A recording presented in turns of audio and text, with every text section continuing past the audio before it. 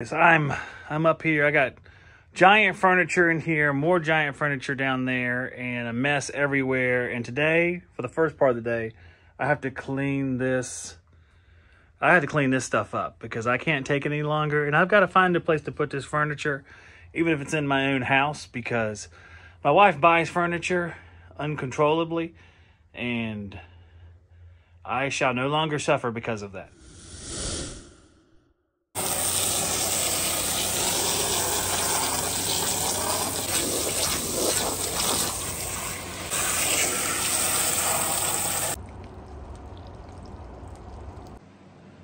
This is a picture of the workshop before, and here it is now.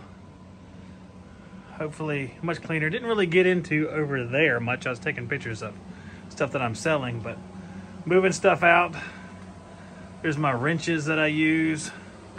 Whoop. Selling some of this stuff. Hey, one of you guys could buy it. Does anybody use rigid? There's a lot of rigid batteries. Like Makita. Like bunny rabbits. What?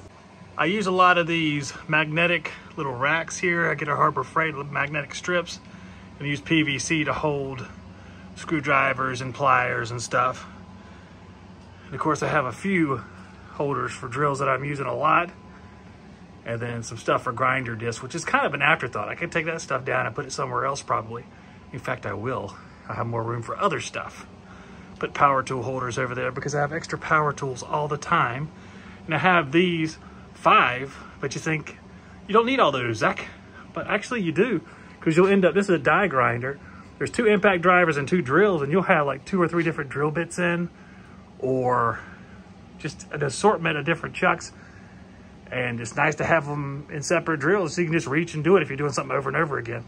I thought about putting the rigid planer below down here, but I ended up putting the vacuum cleaner down here. I have this doesn't fit bin. That's going to be all the stuff I'm taking to a potential booth where I sell stuff. I'm about to get a smaller bin to put over there.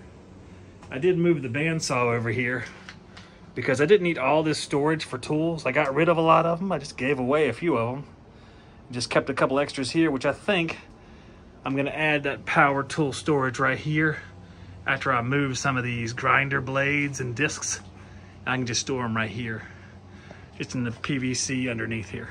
So I could probably leave them in place and still do that actually. But there we go. All of my redneck stuff, which seems to work. This is about as clean as this floor has been in a while. It's not super clean, still dirty. It's less dirty. I'll get the big vacuum out and go across it, and then it'll be beautiful. This is something noteworthy. I get these DeWalt battery holders. And I had so many, I put some on the face of this. Now, I don't have any DeWalt batteries right now, but the Bauer batteries actually fit in these, and so do the Hercules. So you can buy DeWalt and put like different batteries in there. Milwaukee fits in here too. So a lot of different batteries fit in this thing. So you can just get the one brand and you got quite a few taken care of. Well, I sold my Craftsman wrench on eBay, so away it goes. Vintage Craftsman wrench away. Hopefully to live a good life at somebody else's place. Since I have my Evaporust now, I can start getting ready to put some tools in Evaporust.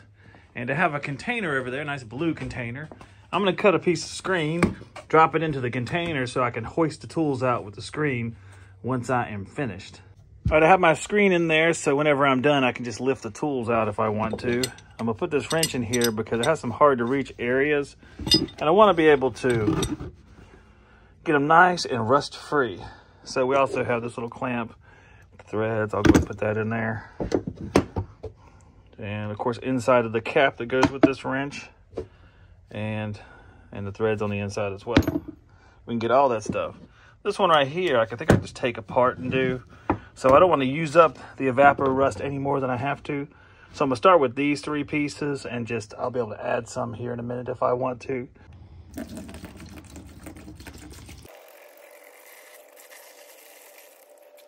This stuff works really, really well. By the end of the day or even in a few hours, all the rust will be gone.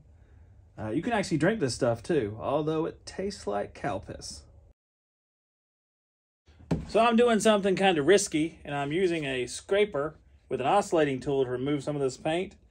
So I'm gonna show you guys how it turns out. Consider this an experiment, but I need to learn how to rapidly remove some paint. And this is one method, and it's risky as crap.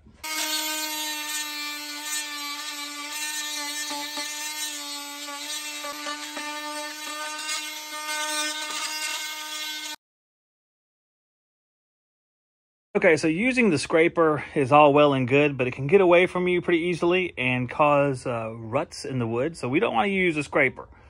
I made a couple sizable ruts and decided that I would no longer use it, but still could try random things. I want to try some different stuff just to see how it works. So this is actually a grout bit, and I think it's a grout bit. So I'm just going to try and see how it does taking paint off, and we'll let this experiment last just a few minutes, and I'll start with this piece right here because it's on the underside. I'm just curious. You never learn anything unless you try something.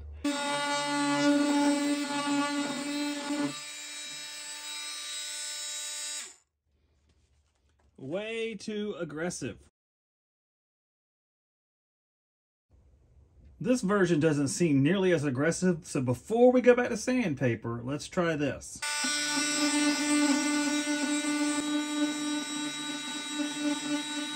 I mean, if you don't mind it being a little bit rough before you work on it, I don't think that would be too much of a problem.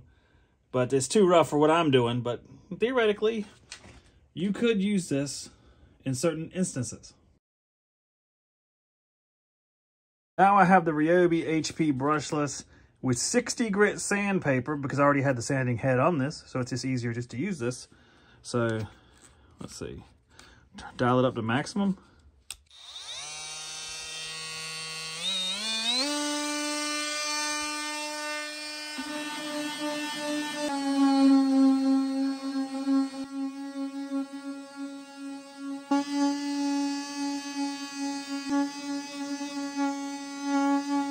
That was much better, and yeah, I really want to try that Milwaukee M12 random orbit detail sander they have, but that's expensive. The oscillating tool is working fine, but I just realized, why am I not taking this piece apart so it's easier to reach these spaces? Sometimes, guys, I'm dumb. So we got our screws out. Of course, the heads are rusty. Hey, might as well just go ahead and put them in here with our other Evaporust stuff. That'll be perfect. All right, they'll be clean in no time. Everything looks pretty silver down there already.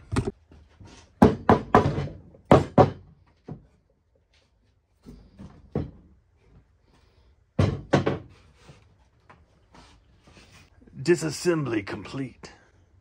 Should be a lot easier to get to all of this area now that everything is missing. I could even use a random orbit sander if I wanted to.